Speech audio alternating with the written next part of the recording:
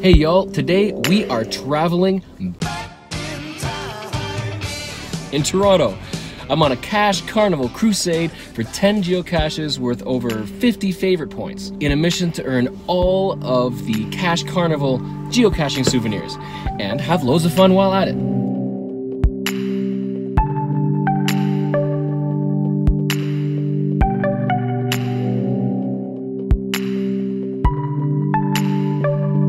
Way back in 1833, when Toronto was still called York, the very first post office was erected by James Scott Howard, the postmaster of York. When York became Toronto, 9,000 people were served by this post office.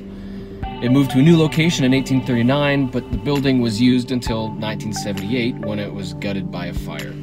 Hey, I was born in '78. I wonder if there's a connection. This property was soon privately purchased and restored, and by 1981 it was made a National Historic Site due to its history. It reopened in 1983 on its 150th birthday, and today it's used as a museum and as a post office. Oh, and a geocache, of course, a letterbox hybrid to be exact. And this cache currently has 69 favorite points. It was just published January 31st this year, and it's a 1.5/1. So it really shouldn't be too hard. Let's go find it.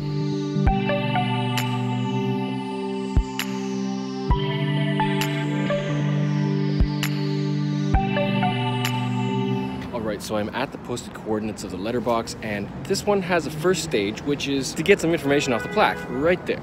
The answer to this question tells me how many steps I need to walk to get to the front steps to the museum. I think I found the answer, so now to try to find the entrance. 1, 2, 4. Oh, I lost count. 1, 2, 3, 4, 5, 7. Oh, did it again. Lost count.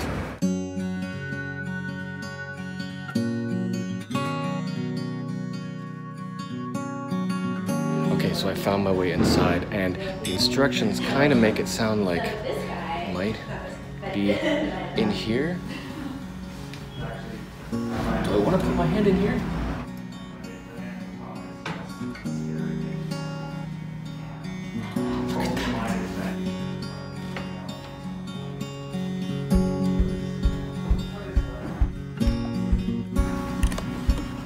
There is actually a whole lot of really cool stuff in this little cache.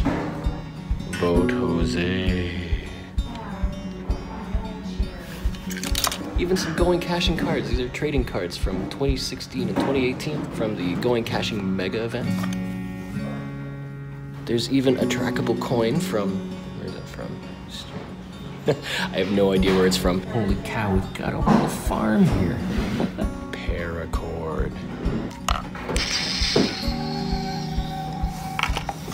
So now the tradition with letterboxes is that every cache comes with a stamp and an ink pad, so that in your own letterbox logbook you can use their stamp and record your find. And I found this stamp for this cache, and it kind of makes me wish that I did letterboxing. All right, time for me to sign this awesome logbook, drop a few things of my own in here, and then I'm done.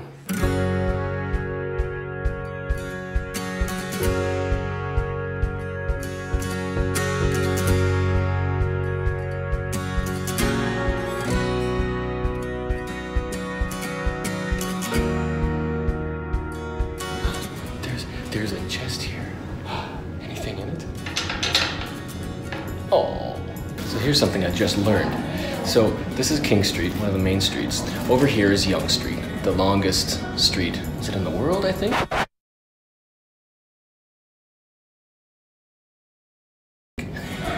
But Yonge Street comes down here and meets Front Street. Front Street is one of the major streets in Toronto, but it's right at the coastline. Today, Toronto comes all the way down here. They built up over the water, over the lake.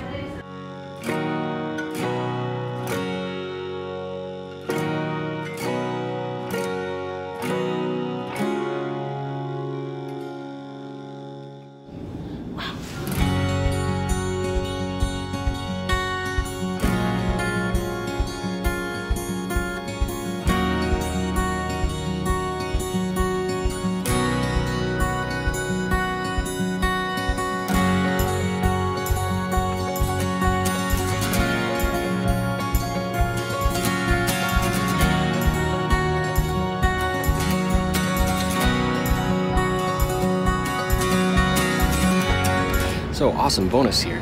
That cache is also inside a business, and Cache Advance and the Geocaching Vlogger just started up again the Geochallenge of the month. And April's challenge is to find a cache inside a building and a front yard, and this one qualifies. Woohoo! Can I fit it in frame? Yes, yes, yes. So I just realized there are no caches here that I need. I've already found them all, so I'm kind of left out in the cold.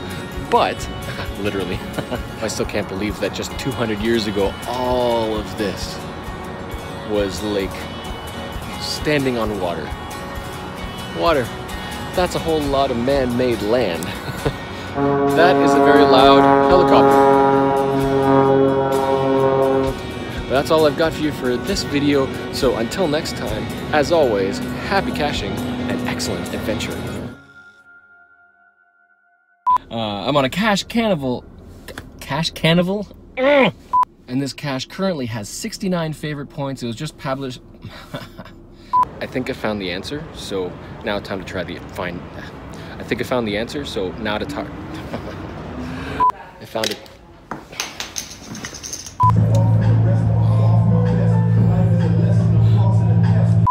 And on that note, there's a helicopter right up there somewhere.